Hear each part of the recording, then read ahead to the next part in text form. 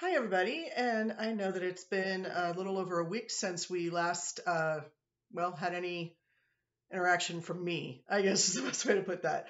I'm sorry it's been a little while, but I gotta be honest with you. I'm really grappling with what the heck is going on in our political system. As you all know, living in a democratic republic can take on various different sort of honestly, you can kind of see different forms of it, right? Throughout history, depending on context, depending on particularly whether the power is distributed or whether it's centralized. We know that our governments, our social organizations are dictated by that power structure. But even across democracies, they can look a little bit different from each other. And, the parliamentary democracy is a little bit different from ours. And ours supposedly functions on an idea of free speech um, and sort of the assumption of an educated public, a little bit. Our founding fathers, whether we like to believe it or not, really did not want just anybody voting, or I should say everybody. There was never an intent for there to be a direct democracy, indirect with representatives, maybe, but that was about it. They really did not foresee what was coming. And so that has brought up questions over the past several decades about whether or not an uninformed, less informed, lesser informed public should be allowed to choose its own leaders. And of course, we've always believed that that's the case. That's what we should do. Just because in the 17 and 1800s we put our faith in other people to do that for us does not mean that by 1921 we weren't, allowing everybody to vote, allowing being the term there, because of course, as we all know, there are ways to suppress a vote. And that's not a new concept, by the way. That's been around for a long while. So there are ways of doing it. And also, the things that dictated whether or not people participated in the political process has significantly changed. There was a book out about 20 years ago that I can still, I've pretty much got kind of memorized at this point, but that talks about the 7 different types of non-voters. And those 7 different types of non-voters have even changed over the years. I'm not even sure that it's helpful to keep categorizing people the same way. It doesn't do any good because the context of our political system has changed so much that the models from political science have been thrown out the window. 538's even struggling, Nate Silver, with how to go about doing the predictions. We were so surprised by 2016, and it doesn't matter which side of the fence you're on that, by the way. What matters is that in 2016, our political system, as it played out in the voting system, was a complete surprise. People thought they could predict who would vote, they would vote for, how many people would vote, where they would vote, so that they knew the outcome, which of course was supposed to be Hillary Clinton, but of course it wasn't. And so no one can say Donald Trump was elected illegitimately. It was completely within the realm of our political system, our voting system. But the predictions were so far off that most of us are a little bit skittish of making any predictions now. And so you'll see politicos sort of saying nothing about who's going to win. I mean, they'll talk about trends and they'll say this is current and that trend seems to be holding, but not it's going to hold out. One of the reasons for that is that political science is notoriously 2020, right? I mean, I'm sorry, not 2020. We're really not 2020. We're the opposite of that. We're a hindsight. Political science is a hindsight social science in research. Political communication, by its very nature, is also hindsight. That's where the 2020 came from, because in 2020, we can't be 2020. We can't see what's going to happen. We can only look back on it and look at historical trends. So what changed in 2016 that was so historic? Well, first of all, we had a female, a woman who identified as female running for president. That was new.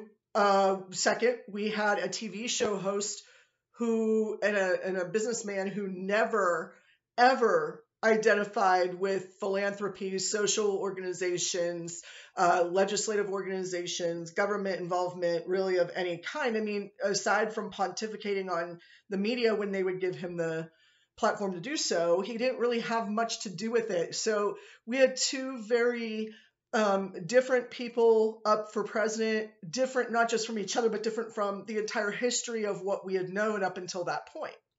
The second thing that made it historic was because the Electoral College played such a significant role. And that's not to say that, you know, there haven't been elections based on the Electoral College in the past. There have been, but let's consider those for a second. The most recent one was Al Gore and George W. Bush in 2000.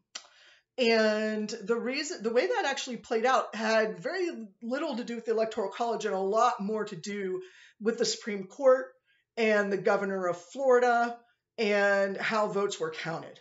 Okay, so that was less about the Electoral College. Prior to that, we had the 2000, I'm sorry, I guess it was after that. People argue that 2004 was questionable as well. I disagree. I think that one was pretty much a done deal. We knew who was going to win. We had a really good idea of who was going to win. That was not really a question. And then in 1860, which was one of the, or was the first, Electoral College vote decider, that was actually, from what we understand, sort of a fluke in the system, but not everybody was voting at that time. So it's kind of hard to tell how much of a role the Electoral College actually played in that one. So really in 2016, that's really the first time we can identify, okay, the president who is president, elected president, won, not because they had the greatest number of votes, not in that democratic way, but in the representative democracy of how many votes are counted in the Electoral College for that area of the country and how they voted. It's one of the most bizarre things people have a hard time wrapping their brain around. Now, I've been saying for literally, like, what are we? We're in 2020. I've been saying for 20 years that we should get rid of the Electoral College. Not because of what happened in 2000, but that probably would have happened no matter what, honestly. But what was happening with the Electoral College all the time, this idea that you could win 3 million more votes than your opponent and still lose the election didn't seem to make sense. It doesn't make sense in what people interpret as a direct democracy, whether we are one or not. It's been our tradition that we generally elect the person that most people voted for. That's the sort of lie that we tell ourselves as the premise to our elections. You'll notice I use the word lie. The reason I did that is because we should not downplay the importance of the voting system in order to understand our election outcomes. And that actually becomes very important today when I talk about gender and its impact on politics. And I'll show you why. It's going to be a windy segue, but we're going to get there because the process of voting has changed so much over the past 20, prior to that, the previous 100 years, that we are very far removed from the place where voting is described, which is to say, in not the Constitution so much as in the Federalist Papers. Okay, why? Because Hamilton. And this is true, by the way. I could have told you this long before the play, by the way, just so you know, the musical. Some people didn't know who Hamilton was prior to that musical, but I am one of the nerds that did, mainly because, I mean, the dude's on the $10 bill, so he's obviously important. The question was why. He started America's Bank. Fantastic. Good reason for him to be on money, I guess. But in addition to that, he also, by creating that federal system of banking, it sort of forced us into uniting. So we've talked about this before, where the states didn't want necessarily to unite. The Democratic Republicans, as they were called back then, Thomas Jefferson, James Madison, and others wanted each of the states to be basically their own country. And I said, that's where we get governors from. And Hamilton came along and said, okay, no, listen, what we need is a banking system that's centered in New York City, that's separate from the government, but he knew would unify all of the states under that bank. He knew that. He knew that was going to happen. So some might argue that his proposition of the Electoral College to get the banking system was one of the most brilliant moves that he could make, because it made the Southerners feel more comfortable with the election system, the voting process. What happened after that is, I would assume that he thought, if there's a problem with the Electoral College, you just do away with it, except it is mentioned in the Constitution. So we're kind of stuck with it unless we did something massive with our Constitution, which is why people mention constitutional crisis on a regular basis, using the different amendments to get the president out. That's new. That could put you into a constitutional crisis. Wanting to talk about the Electoral College being abolished, that would be a constitutional crisis. So, and the president, honestly, the president saying Article 2 tells me I can do whatever I want, that's kind of a constitutional crisis too, because it doesn't say that. If it does, somebody please correct me, but I've read it a few times. But in the Federalist Papers, Hamilton sets up the Electoral College so that he can alleviate the concerns of the Southerners, thinking that the well-populated states would run over the less populated states in the South. He was probably correct at that time that this was an equalizer, but it's no longer the case for a multitude of reasons. And the fact of the matter is that if a bunch of people live in New York, LA, Chicago, and Dallas, and that's where they vote, and they end up being the deciding factors in an election, well, that's because the populations are bigger. That makes sense to me, right? So we don't really have the reasons we used to have for the Electoral College. So why is that important? Well, in 2016, it was important because it played the game for Donald Trump. Okay, Jared Kushner was very good at figuring out exactly what Donald Trump needed to do in order to win the electoral votes that he needed, not worrying about the popular vote.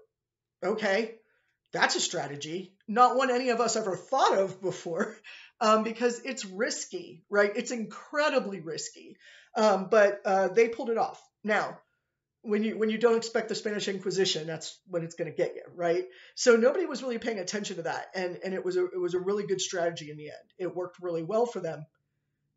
But what it also did was downplayed a few other things that were going on. People were so confused about how Trump got elected through the Electoral College and whether or not that was a bad or good thing, that we ignored that there was the first woman running for president on a major party ticket. And I'm putting it that way because we've had women in the past, a long, long time ago, several times run for president, but they were on tickets that were so small and so not well supported that, I don't even think they made it onto the final ballot, that sort of thing. So I want to say in the first major party, first woman to run for president and to be elected by her party to be representing that party in the election. The second thing that got ignored was the question of race in that election. It like went away. Why? Because we had two white people running? Was that the deal? Maybe, but we just came off of an 8-year presidency with the first president who happened to be black, and so why those two things were ignored is probably because they would not have helped Donald Trump, right? So you shift the focus over a little bit. You shift it a little bit. So this week I said I was going to talk to you about gender and politics, or sex and politics. And I am going to do that now by first acknowledging that previously it's been ignored. But we have something very fascinating coming up.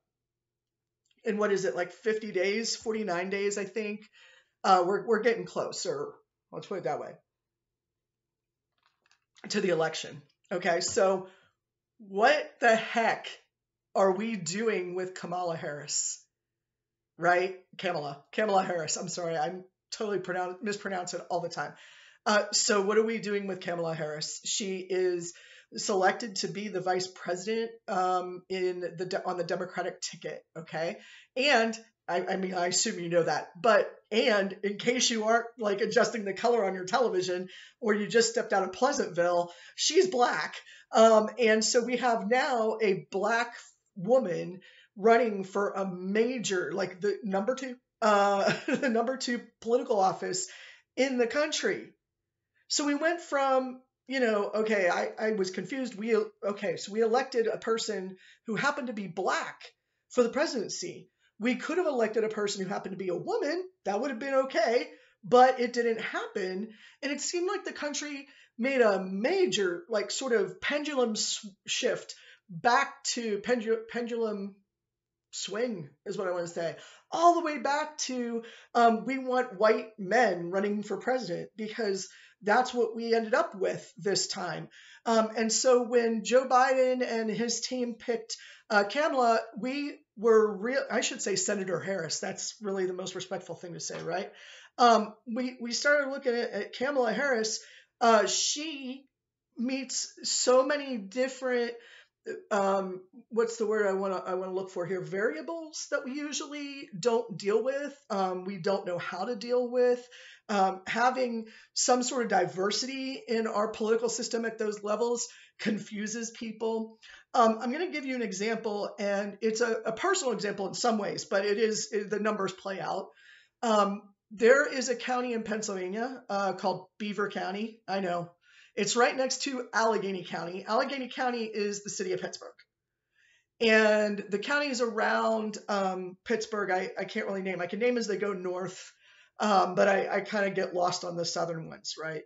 But what they did was for at least the previous 50 years, okay, so like that I knew of, because my mom and dad would tell me, Beaver County was bright, royal blue. It was not going anywhere. It was, everybody bled blue, and that meant something completely different in Pennsylvania, Southwest Pennsylvania, than it meant in Massachusetts, okay? We totally 100% were a Democratic area of the country.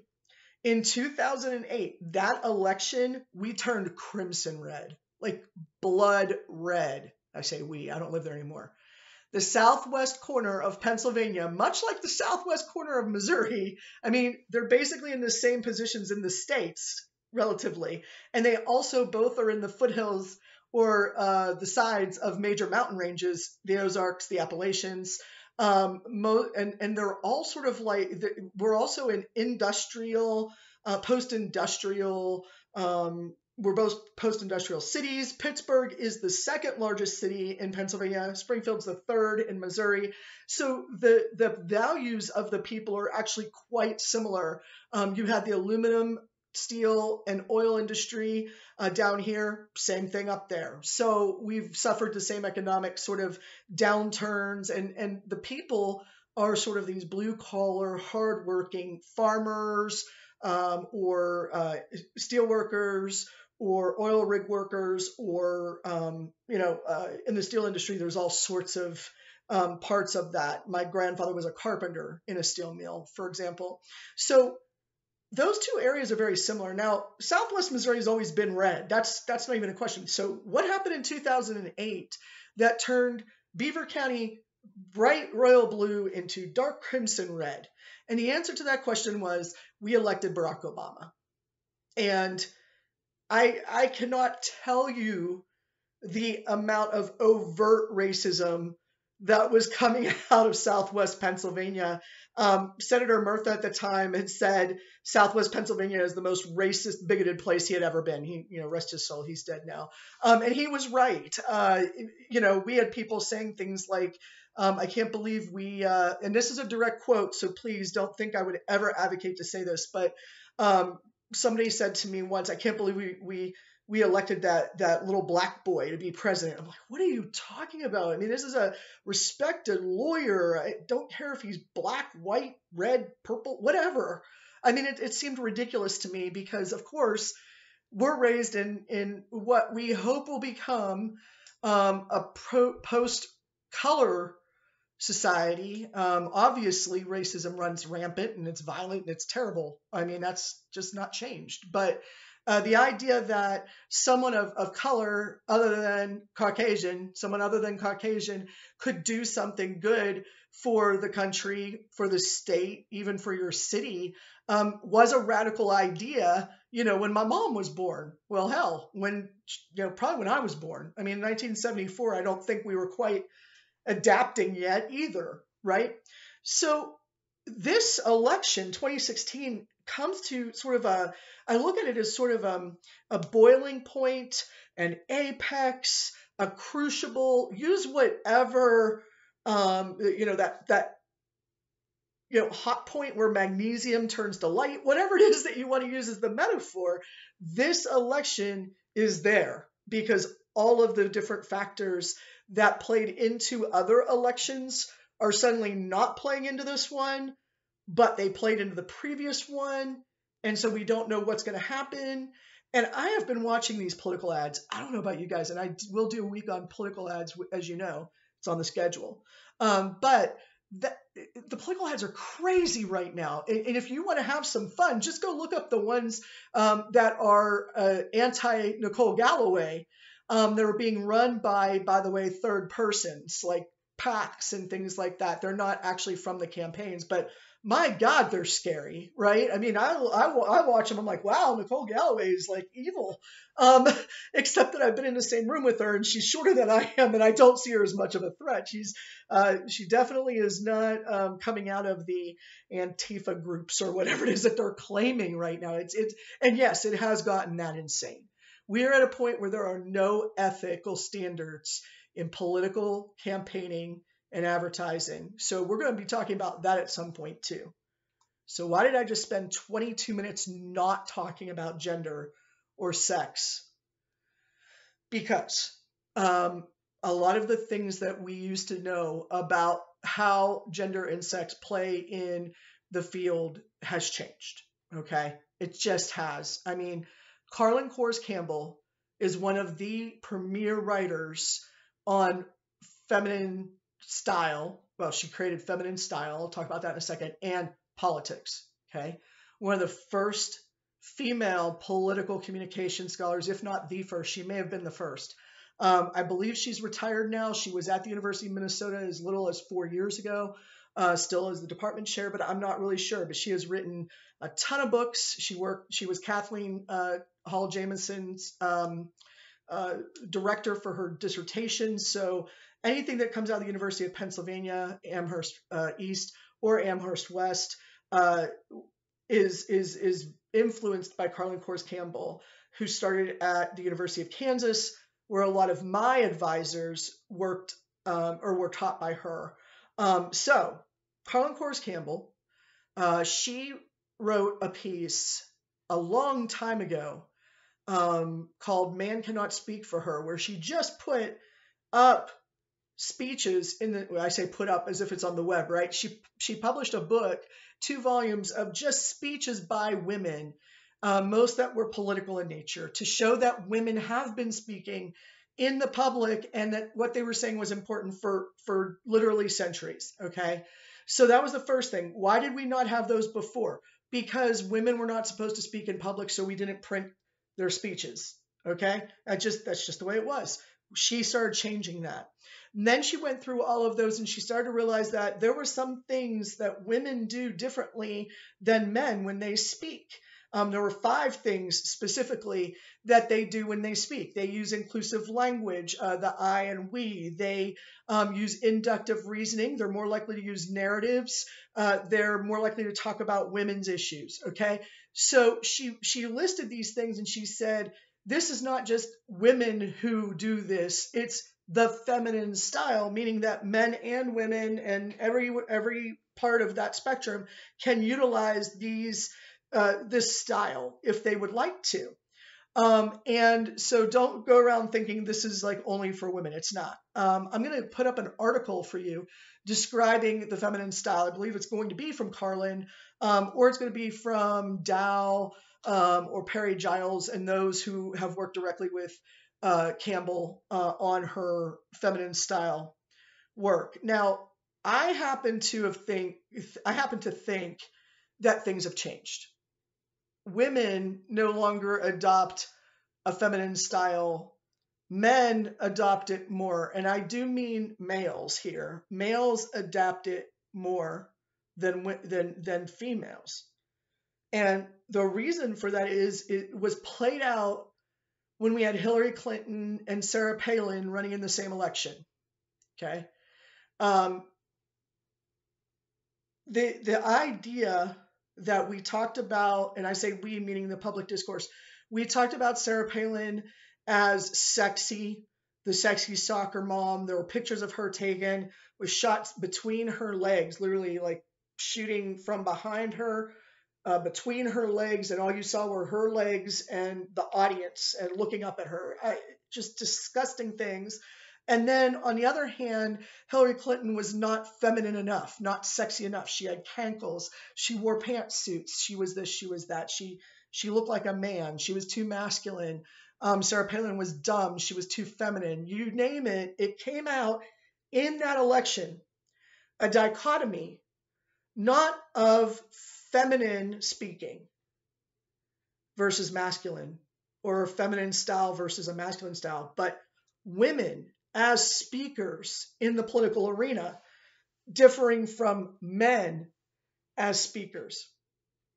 Men and women in the same contexts are not received the same way.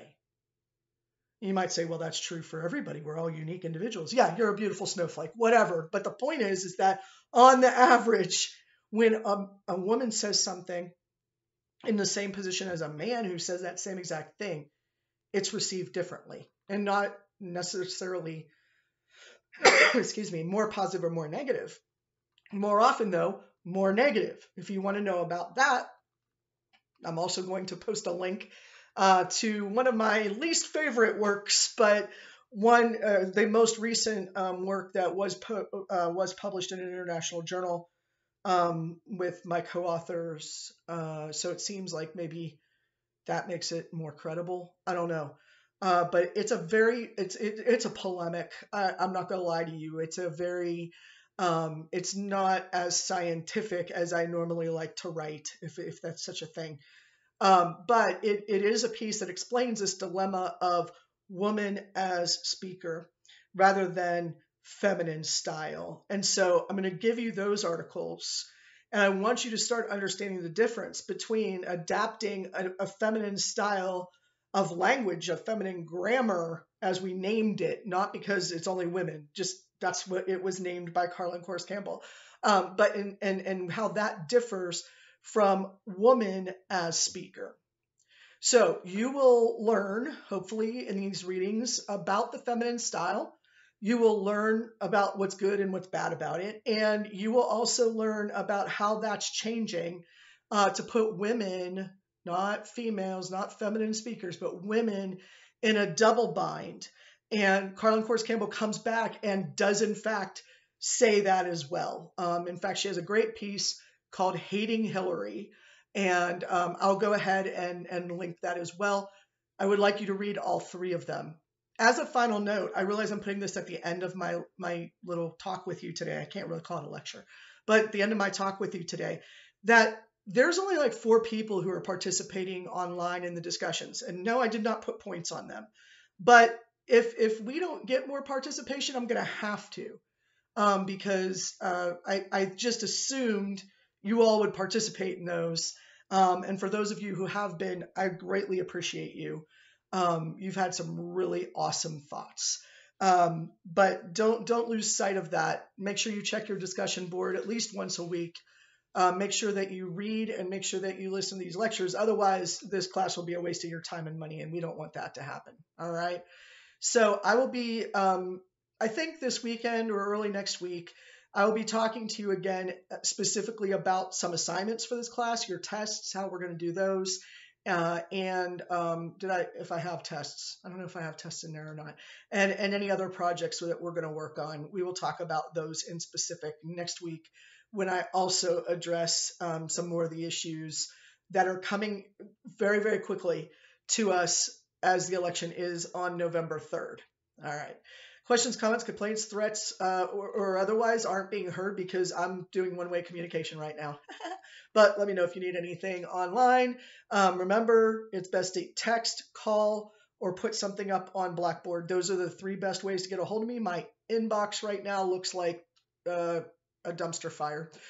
So don't rely on that. And I hope you all are taking care of yourselves and being healthy. Let me know if there's anything I could do for you. Until then, read, wash your hands, and I'll talk to you next week.